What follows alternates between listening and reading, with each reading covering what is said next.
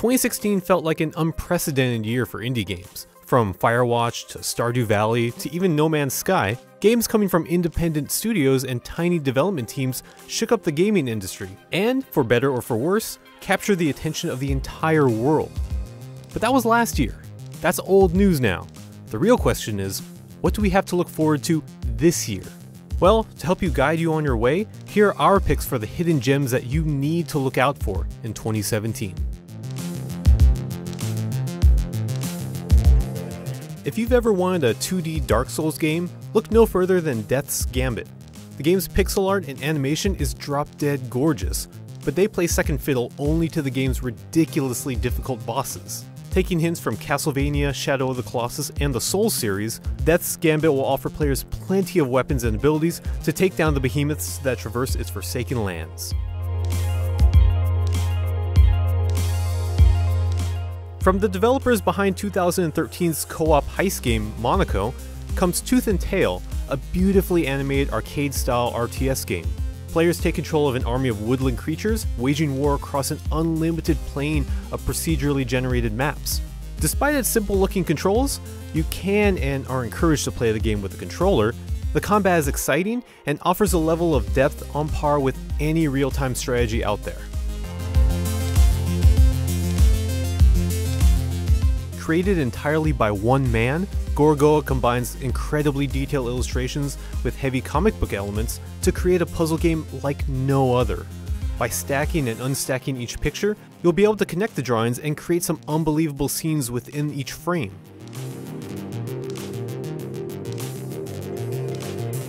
Whether you play it for the gameplay or just to admire its lovely art, Gorogoa looks to be that cathartic experience for us to all rest our eyes on.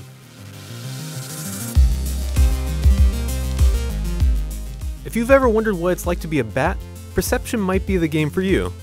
Former BioShock and Dead Space developers have teamed up to create the first-person adventure game that will test your fears as well as your senses. As Cassie, a blind woman who's looking for answers in a mysterious mansion, you'll have only your echolocation powers to guide you through the darkness. Combine that with some excellent sound design, and you've got an unsightly horror game worthy of your time.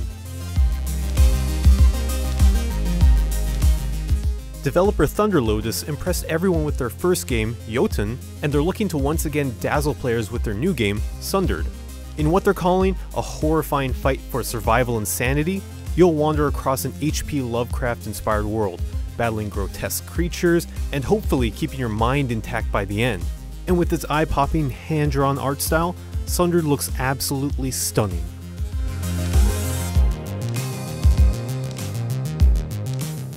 What was once a PS4 exclusive is now coming to all major platforms, and thank goodness, because Rime looks like the adventure game we've all been missing in our lives. Set on a mysterious island, you'll traverse the ruins of an ancient civilization to unearth the secrets from within.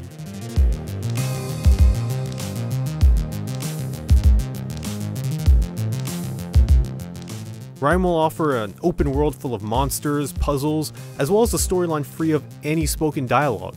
And with a cel-shaded style that appears to draw inspiration from games like The Wind Waker or Ico, this will be one journey we can't wait to embark on.